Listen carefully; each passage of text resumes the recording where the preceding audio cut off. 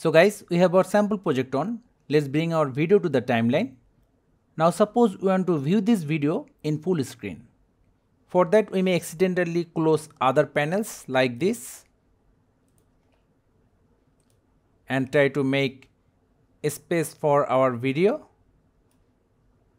which may totally mess up our project layout. So how to reset this user interface or layout? Also sometime we may accidentally press on F11, which will remove the upper bar and the Windows toolbar. So keep that in mind, F11. Now to reset the UI, go to View, from here Views, Advanced View. See, now we are back to our default layout. So guys, that's how easily we can reset the user interface or layout in OpenShot. Thank you guys for watching. Have a good day.